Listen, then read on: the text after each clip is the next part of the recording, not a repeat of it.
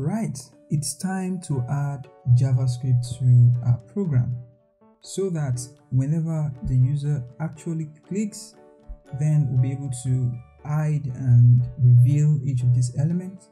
And also, whenever the user click on this button as well, they'll be able to see what the other menu options are. So let's dive into it.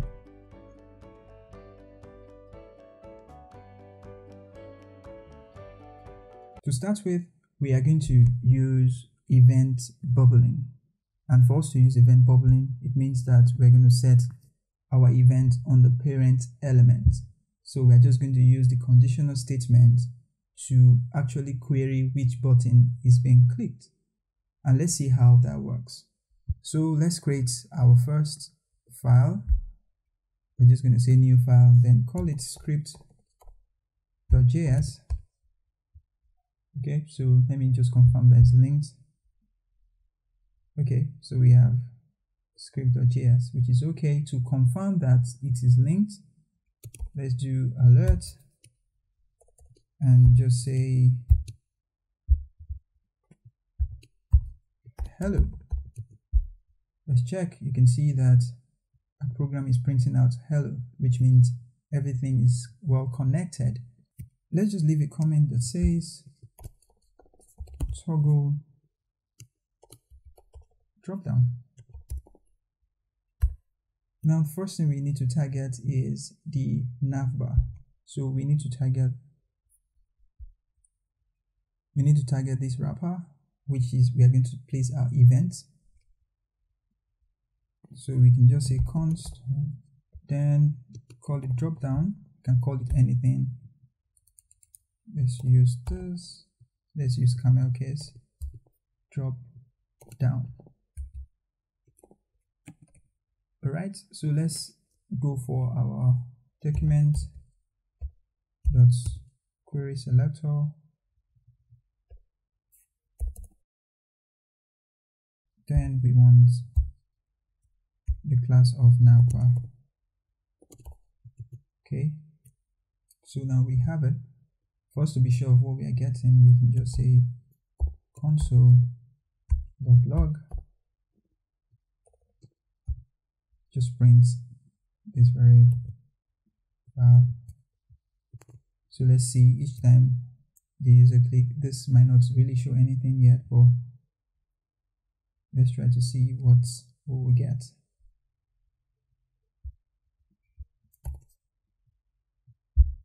So check our console.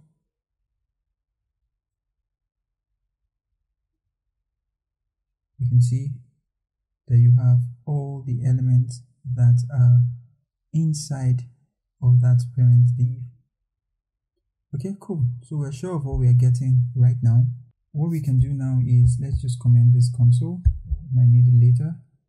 Then let's target something else. Let's target the drop-down list. So we can then say const, we'll call it drop-down list. Then we can just come here and say, just copy the same thing here. But at this time, we want the all. We want to target all the drop-down list. In case you want to know what we are targeting specifically, let's just check for it. This is what we are targeting. All the drop-down list. These are the menu that makes up the sub-menu.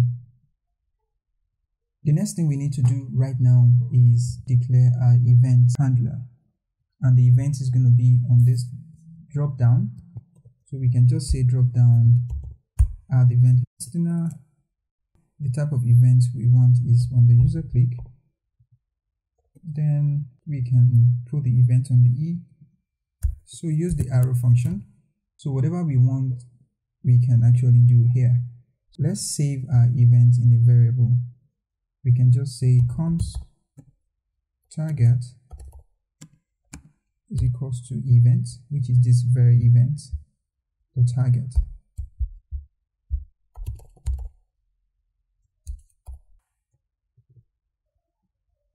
Okay, this is wrong. Alright, so now that we have our events saved, let's console it again to see what we get each time So let's just say target. Okay, let's try to check. Each time we click, you can see that you can actually see the elements being clicked. You can see that you just click the eye, it works. And if you click explore, you can see it as well. So it makes a lot of sense. So at this point, we are able to actually know which element is being clicked. So we can now set our condition to match any of the button. But first, let's set the condition for the hamburger menu. So we can say if target dot id is equals to hamburger menu. Now let me show you what I mean. The hamburger menu is carrying hamburger menu. Oh, something is wrong here.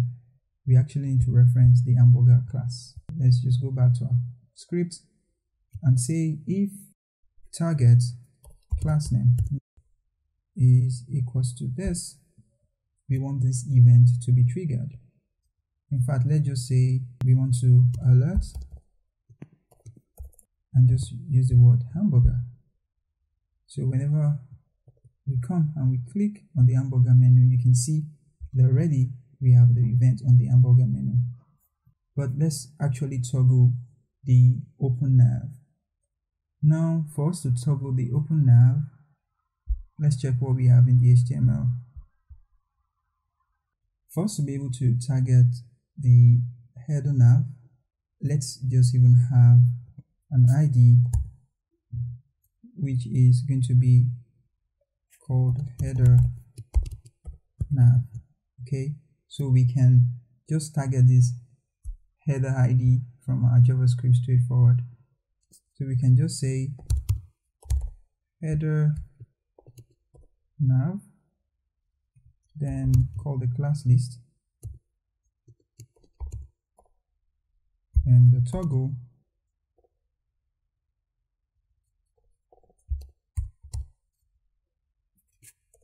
we want to give it the open nav class. So the nav that we created in the CSS, we want to give it back to this very position.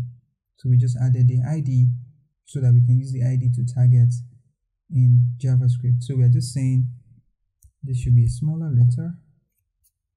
So we're just saying header nav. The name must be the same thing with the ID here, header nav.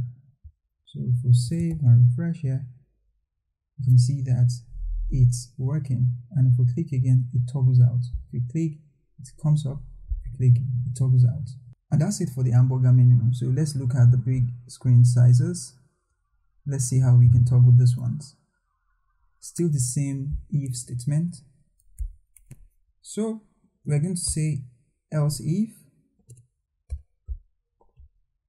This time around, we're going to check is the button containing dropdown btn. So let's look at the button that carries dropdown btn. Okay, so we need to add a class here called dropdown btn. Okay, just on the explore link. So let's set a condition that if we click that very button, something should happen. So we are just going to say is target class name equals to dropdown btn. So we want something to happen.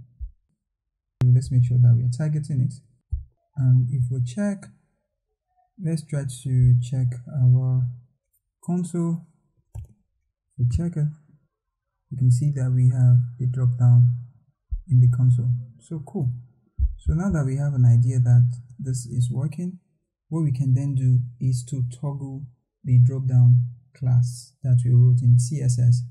So we're just going to say target dot parent element, and let me show you how this works.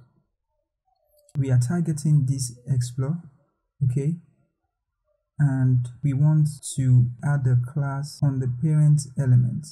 So this is one parent and this is another parent. So we need to level to the parent element that we want in order to add this drop down. So which means we will use parent element twice, then add the class list, then use the toggle, then we're going to add the drop down. Let's see how that works. You can see that's working. Nothing is happening here yet because we are yet to add this button btn to the element. Remember, we added it to the explore, so let's just copy it and take it to the next explore. Okay, as you can see, if we remove it, they go. If we click, they come back. When we reload our page, the both shouldn't open at once. So let's remove the add coded version in the HTML. So let's just remove this one. Let's remove this one as well. Let's remove this one. Yes. So if we refresh, you can see that they are not there, but you can just click and it works. Okay, so what we can do right now is whenever we click, we want this to spin. One way to do that is to call on the rotate class that we declare in the CSS. So we can then say target. In fact, let's just copy this one. Let's copy everything. We're just going to adjust it a bit. But instead of these, we're just going to say children, then position of 1, then toggle rotate. Let me show you what I'm trying to do here. If you check what we have here, you will see that the parent is actually this drop down link. Then we now say when we get to the parent, the children of the parent, but pick the second one. Remember, it's from the index of 0, so you have 0 and 1. So we took the parent, then selected all the children, and then select the image, which is number 1. Let's go back. After we have this, everything should spin. You can see the spinning happening.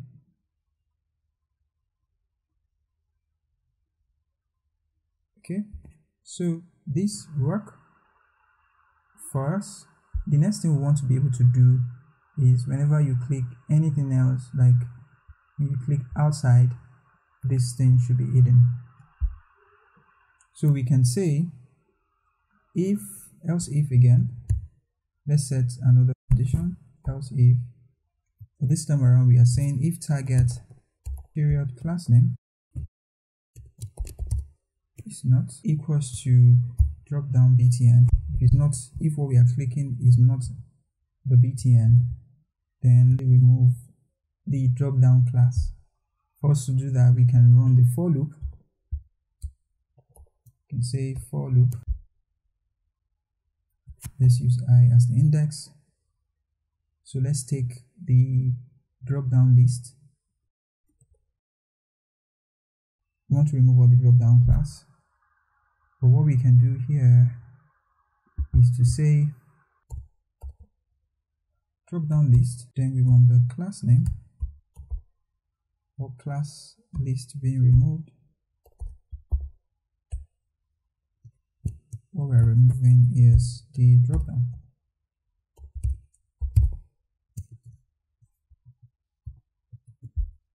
If you save it and you click, if you click anywhere else, click anywhere, nothing is happening yet, and let's see why. So it seems we are targeting the wrong element here. Let's check what we should target. Okay, so we should be targeting this primary link instead. So we're just going to say primary link, and if we save it and run it, if we click anywhere, it's going to disable it. And if you check on the mobile, we still have our nav working perfectly. Check on the web, it worked pretty well. One more thing we need to add, you can see we need a pointer instead of these editing cursor that we see here. So let's add it in our CSS. To add it in our CSS, let's just target the button. So let's have it here. And just say Navbar, then dropdown ATN, and just say cursor to the pointer. And if you come here, you can see there you have the pointer. And also if you click, it works. And if you check, this will work. And that's how we wrap it up for this lesson. Why not just take this project forward and add further functionality? Let me show you what I'm missing. If you click and you click again, it works. But what if you click and you click the second one? They both show. But ideally, the previous one should be toggled off while the target preview. So I encourage you to add your own function with JavaScript just to hide these whenever this current element is toggled. So what I'm saying is, when you toggle this, just like the way if you toggle outside or you toggle any of the elements and it toggles off, you just find how to add a script to this so that the two elements will not be open at the same time. And if you come up with any solution, just kindly drop your comment. And if you're able to figure out a solution on how to do that, hit me up with the comments and I'll be willing to see how you did it. Thank you for watching and see you in the next one.